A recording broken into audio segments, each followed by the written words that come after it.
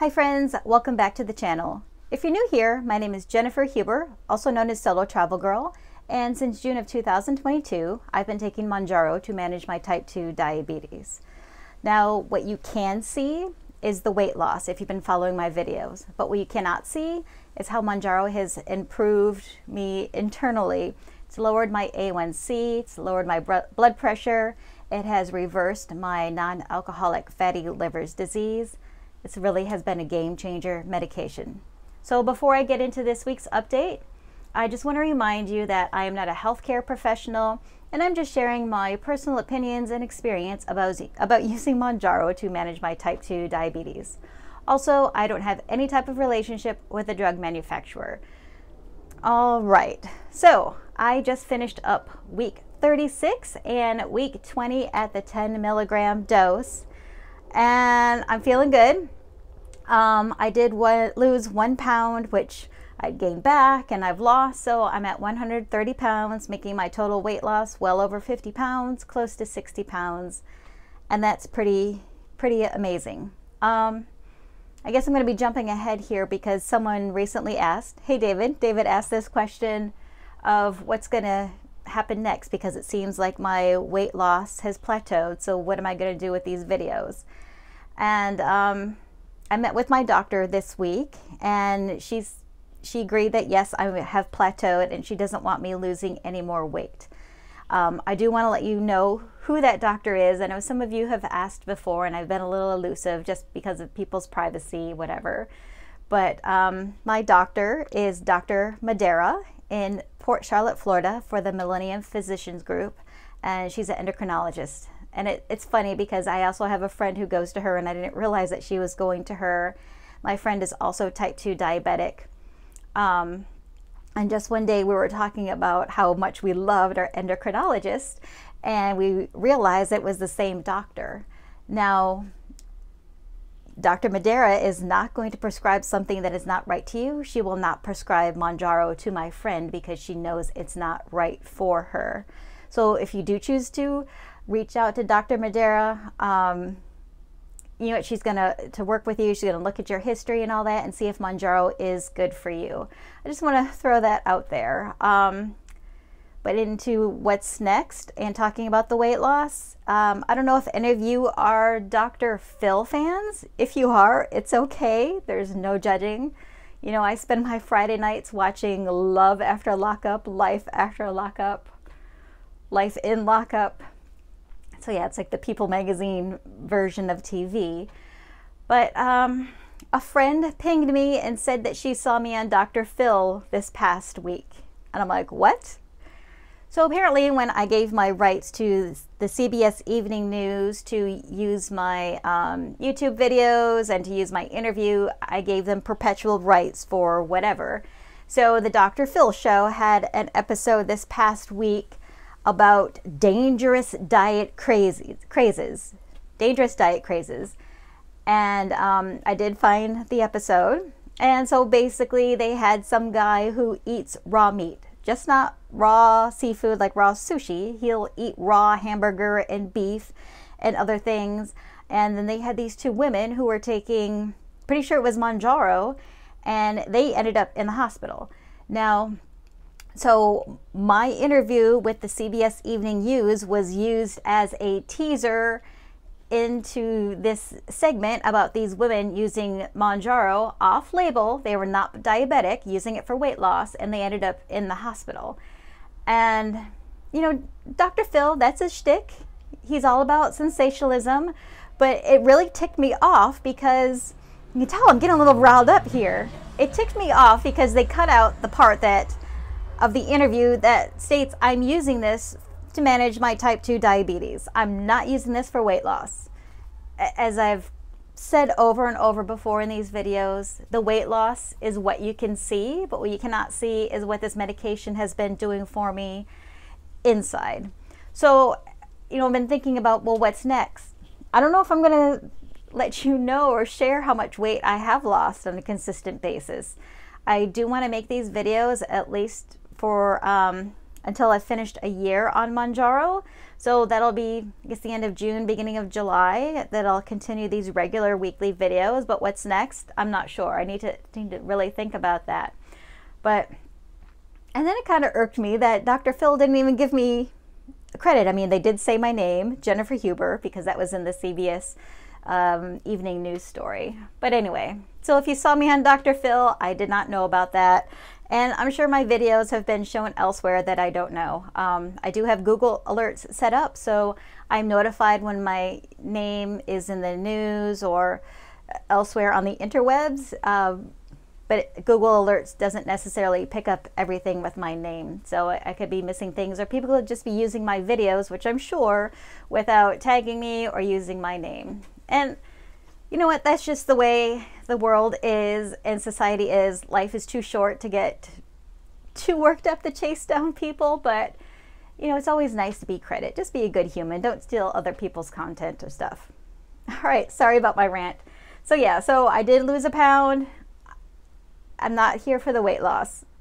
Now that I have lost the weight, yeah, it's pretty nice. I'll admit that. But I'm here for what it's doing for me inside and sharing this experience with you. So my glucose levels have been basically in the 90s and the low 100s. Exercise, I'm getting back to my walking. I did a lot of yard work today.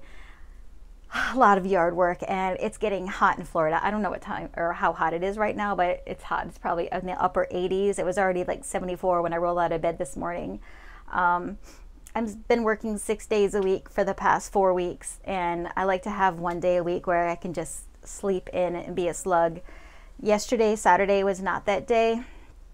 I had to take my dog to the vet early in the morning, but I was just so tired yesterday afternoon, and I don't know if that's because of the medication or if it's just because I've had like 3:30 wake up calls because I had to catch a flight earlier in the week, and just late nights, early mornings, and I think it just catches up with me at the end of the week. I don't know if it's something to do with the Mounjaro, but I was just so tired yesterday that after I took my dog to the vet yesterday morning, and he's fine, he just has ear infections. I feel like a bad dog mom because he gets these ear infections a lot, and I don't properly clean them, but I will clean them this time. I have all the goods for it now. But anyway, I just turned on Lifetime, what has some cheesy Lifetime movies in the background, and I probably took a nap for about 4 hours yesterday, and my body just needed it. I feel really good this morning. Tomorrow will be my Mounjaro injection day, and I don't necessarily feel tired after taking the Mounjaro injection. And that could just be because I've been on the 10 milligrams for 20 weeks now. So I think my body is just adjusted to that. So I don't really have the side effects. I do have the back pain, the lower back pain. So I just need to get back to doing my Pilates, my Pyo, my yoga, and all that other good stuff. And then continue with the strength training. All right, nutrition. I've been good. I did have a conference earlier in the week, so kind of held captive with the conference food, but I did stop at Walmart before getting to my hotel, picked up some yogurt and some grapes, so I did have that. I had yogurt one day for breakfast. I did eat off the buffet one day for breakfast, and they had something really interesting. They had a bowl of blueberries in maple syrup with chopped mint on top of it, and it was actually quite lovely. It was a little strange, but I thought maybe it was supposed to go on the pancakes or something, but I just ate it as is. So it gave me an idea when I go blueberry picking sometime this month. I couldn't make it this week, but sometime this month it'll give me another option of what to do with my blueberries. So yeah, so I've just been mindful of what I've been eating, staving off those temptations. So yes, I met with my endocrinologist this week. I had an update with her, and she called me her model patient, and that's because I've been just keeping up to date, being very proactive in my health on this journey, and knowing when I need to go up to another dose. I mentioned before that I've had imposter syndrome, like, did I really earn this? And after my appointment with her, yes, I did earn this, because not all of her patients are having this success, because I am watching what I'm eating, I am actively exercising, and I'm just staying on top of my numbers and staying on top of if I need to go up a dose and all that. So I'm taking ownership of that. That this is not all Mounjaro. It's Mounjaro in partnership with me, right? That's been making me healthier. So yeah, Dr. Madera, and this is a photo of Dr. Madera and I almost cried. I'm gonna cry now just because if I never went, I don't think I would be here today. I don't think I would be the healthier person. And she took me off another medication. She took me off my blood pressure medication, my lisinopril. So I'm no longer taking that. Now I know that's a good medication for diabetics because it helps protect our kidneys, but she said I don't need it anymore. So since I've started Mounjaro, I have been off glimepiride and lisinopril. So it's 2 medications down. I'm still on metformin and I am still on a statin for cholesterol. I'm optimistic that I will be weaned off the cholesterol medications soon. Not sure about metformin, but I'm optimistic. My goal is to have a blood draw this month because my company, in order to get a health incentive for our HSA, we need to have an annual physical, including blood work. And even though I have my blood work through my doctor, it's not necessarily the blood work that my company and insurance company require. So sometime in March, I will have that done and see where my A1C is at. So also I am going to stay at the 10 milligram dose, and my doctor even suggested going back down to 7.5. More or less, 1, she doesn't want me losing any more weight, and 2, because of the supply issues. Apparently a lot of her patients are having issues with the supply of getting Mounjaro, as many of you have been having issues as well. I took notes again. All right.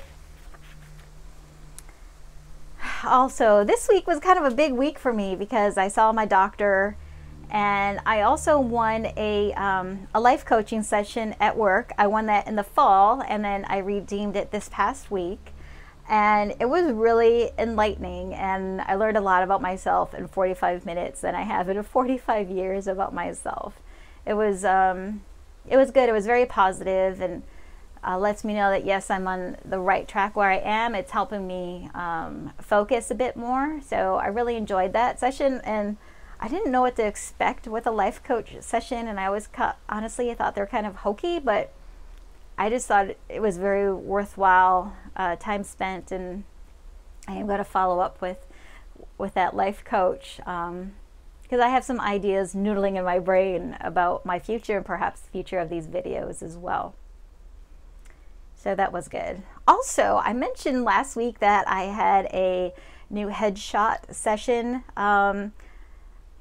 one so I can visualize my new self. So I went to the photographer that I had luxury photos taken with for my 50th birthday. Luxury / boudoir. Now boudoir photos boudoir basically has different definitions for people. So this was my 3rd session with this photographer. Her name is Melissa Robinson of Rebel Robinson Photography in Sarasota. And yes, I know she does use Photoshop, photo retouching, but what she does is she brings out how I feel inside into a visual. Not that I think I look fine without Photoshop and fancy makeup and all that, although I am wearing a little more makeup today because I have an event in Naples later today, and when I go down to Naples, Florida, I always think I need to step it up a notch. Anyway, I just really appreciate Melissa's work, and I love working with her during these sessions and everything, and I feel really good about myself. It's just a reminder of an amazing person that I am, and all of her clients and stuff, and I just think these sessions are very much empowerment. So what she does are called power shots, and she schedules these once a month, and basically it's like a 90-minute session. Included in that session, you can have hair and makeup done. I opted to have hair and makeup done because it's different when someone else does that for you. And then it's just really rapid fire of a couple outfits, doing your headshots, changing up their headshots. So I am going to show you a photo that I did for my 20th birthday, or 20th birthday, I wish, for my 50th birthday in 2020. It was a pandemic. I couldn't go anywhere, just like most of you. Florida was a little more liberal as to what we could do, so I could do this photo shoot with her. So this is a photo from 2020, and then I did a session with her the end of 2021. So you can see that photo, and then you could see a couple photos from my session just last week. And I just think these are amazing, and I just need that visual to help me grasp that, yes, this is me. This is me. I am that person in there. I'm that person inside and out as well. Okay, so that's it for that wrap up. Going back to the what's next. It's kind of odd. The last couple months, last month and then this morning, I've been receiving inquiries from like local media outlets to talk about traveling solo as a woman, for Solo Travel Girl, and they've referenced my book. Now, during the pandemic, I published a book called A to Z of a Solo Travel Girl, Traits of Women Who Travel Alone, Not Lonely. And it wasn't my intention to publish that book as a print book. I just wanted it just as a digital book. But things were weird in the pandemic. Things were weird where I was working, so I ended up doing that book. And I mean, it's just a fun book. I actually wrote most of it, I think, in 2017, part of it was a blog project, the A to Z blogging in April. Basically, every day of the month in April, with the exception of Sundays, you write a blog post starting with A on the first day, and then April 2nd, it's a blog post about a B topic, and then a C, and then by the end, you've written 26 blog posts during the month of April. So I took these and I put them all together, and then I added some other insight and tips about traveling solo. So anyway, so I have an article coming out in a magazine called eBella Magazine. It'll be the digital copy, and it's basically a magazine for empowering women in Southwest Florida. It's digital, so anyone can read it. When that link is ready, I will post that accordingly. And then a radio show reached out in the area, so they'd like me to be a guest and talk about my book and traveling solo and the empowerment that you can get from traveling solo. So those are some exciting things coming up. What else do I have? My notes. Oh, so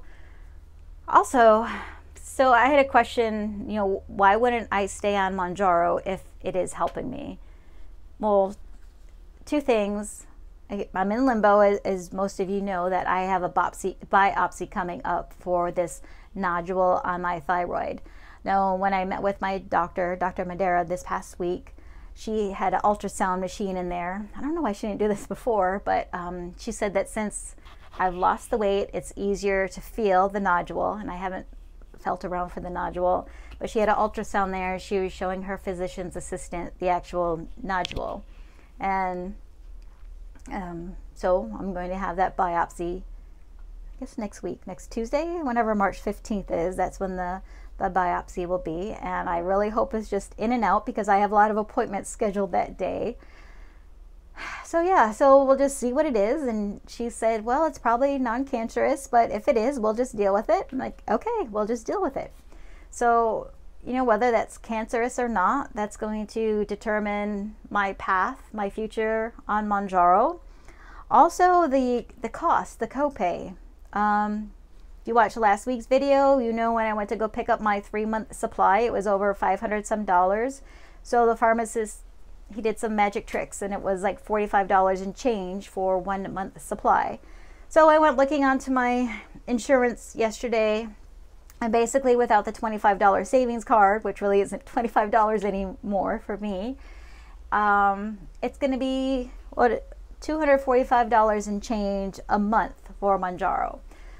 So yeah, that's going to be something to think about. Again, I could swing that, I guess. I mean, if it is the $550, that would be better than $245 a month rather than the 5, maybe it was like $5.78 for 3 months. That would be better, but I'll just have to make sure that my HSA is properly supplied, making my deductions and making sure I'm taking advantage of the credits that my employer offers. Included in that are the incentives to have the blood work and then have the physical. So my creditor will they provide those options, those incentives. Plus I did have a healthy rollover from last year. So we'll just see. We're just rolling with it, right? That's all you can do. Another question someone asked is, have I been experiencing hair loss with Mounjaro? And that's a really interesting question. I think I've been having thinning hair for, I don't know, at least over a decade. I remember talking to my sister, asking her, what can I do to thicken my hair? My sister owns a hair salon, and she recommended some hair strengthening shampoos, and I never stuck with them.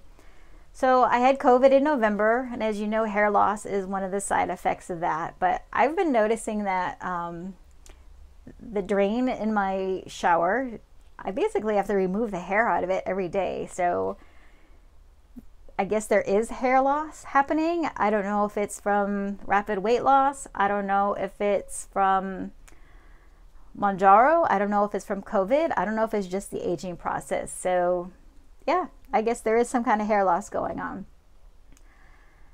But I have noticed that my nails do feel stronger, because I used to break my nails all the time, but since being on Mounjaro, my nails do feel stronger. So I don't know if it's because of the Mounjaro or if it's because maybe I'm eating better, but my nails have been stronger, so that's a good thing.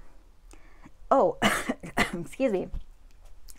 With my doctor's appointment, I do have once in a while I get a little stomach pain, and I think whatever, and as long as I can remember, I've always had a pain in my lower right side, like ever since elementary school, and doctors could never figure out what it was. So finally a few years ago I was diagnosed with IBS, which I always thought was like an imaginary disease or illness, but it's real.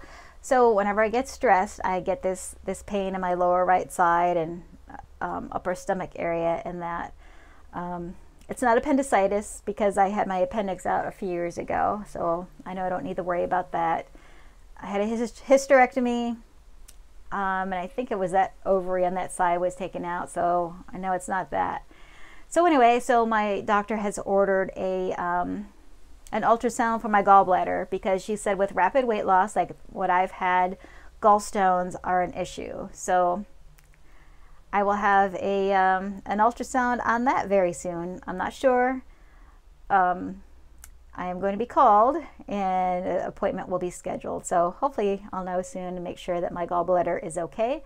If anything, it'll be a starting point to make sure my gallbladder is all right.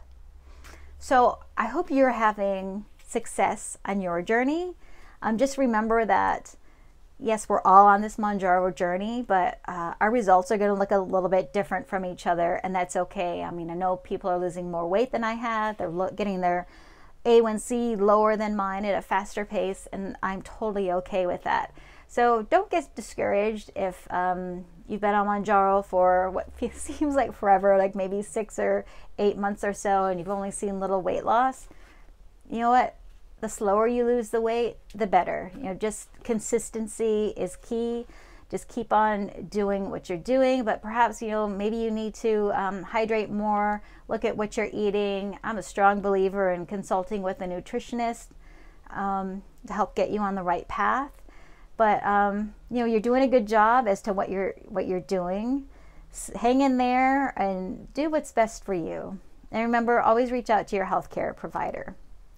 And with that, I want to thank you for being here. Thank you for following along on this journey. I know many of you have been with me through this whole process, and I really do appreciate you. I do appreciate your comments, and I know I'm slow to reply and respond to them, and I'm getting there. Really, I am. So thanks so much for watching today. I hope you have an awesome week. I hope you're having success, and just be safe and happy out there, and be kind. Bye-bye.